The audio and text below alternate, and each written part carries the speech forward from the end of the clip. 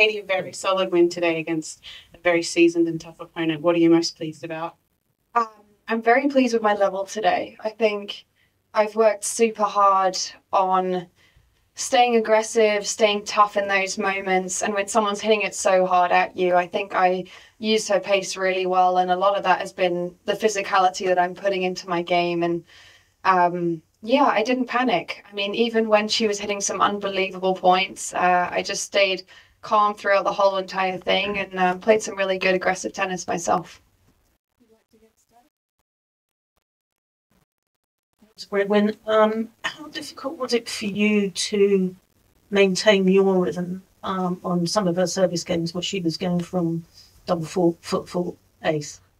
Yeah, I mean, she's one of those players that you can completely see why she's won a slam. I mean, she can go through a hot patch where she's unplayable, and then she goes through moments where she misses a couple of balls out of nowhere, which you don't expect. So obviously it's not easy to find rhythm, and I knew that going into the match, but I tried to stay the consistent one, and I think that's what really showed today. And I think that's what won me the match, actually. I think just staying the same level the whole time, not going away when she's playing well, and also staying there when she's had a couple tough moments.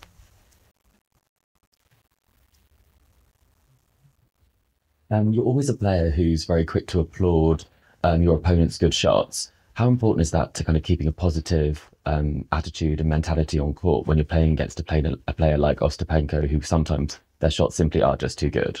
Yeah, I mean, look, I really don't mind playing matches like this. I think if she plays too good, then I have no issue at all.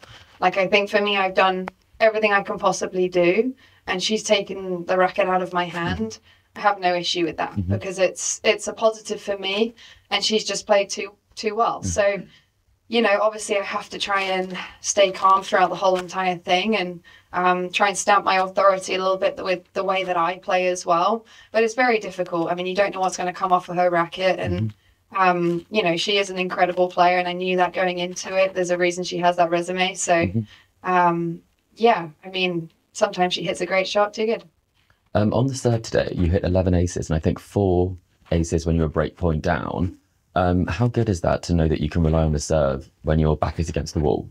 Yeah, I think that's actually something that I do really like to rely on, especially on the grass courts. I feel like I know that I can come out with something at a big point and almost get a quick point to get me back into, you know, to take the pressure off myself.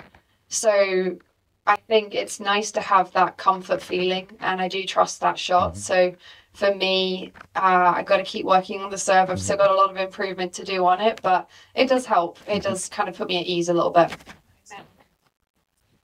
Afterwards, on the camera, you wrote first time in Team GB. What's that about? Was that talking about the Olympics? Yeah. Or, yeah. The Olympics. I mean, it's a huge moment for me. Yeah, I mean, I did get a phone call in the morning about the Olympics as well, so there is a little bit more to it, but we'll save that for another time. But yeah, I mean, obviously I'm very excited to go to the Olympics. It's a huge moment for me to be part of Team GB, and I'm already super excited about, you know, even the smallest things, just like the Eurostar. I saw some pictures of it already, and I don't know when I've been excited to get on a train before, but I don't know, this gold Eurostar makes me really excited. So yeah, I got a bit trigger happy at the end and put that on the camera. Was it about doubles, maybe, the phone call? Or? Oh, no, I don't know. We'll have to wait and see. Okay. Yeah. Sure you don't want to tell us? No. I mean, I'm pretty much an open book, but I'm smiling and I'm happy, so that's all that matters, right? I was going to say to you, you just look so relaxed out there. Confidence levels going into Wimbledon as well. You must have...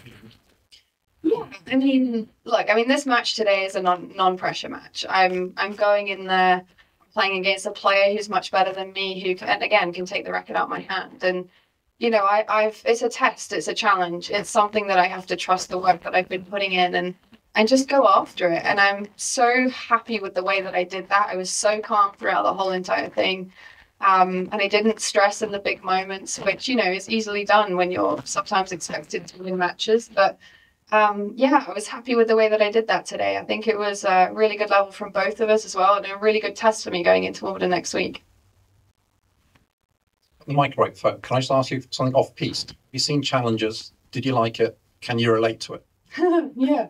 I mean, I have been asked this before, but yes, I have. I mean, I am a huge fan of Zendaya. I think she's incredible, and I think what she did in that movie is also incredible, because it's really hard to take up a completely different profession, something that she's not done before, and just make it look so easy. To be able to do that, I think, is such a skill. And I was very impressed with the level of tennis. I mean, it was a pretty cool movie. And the relationship stuff? Well, I don't know. I don't get involved in that. I am set in my ways one way, and I'm very happy me and Alex are doing great.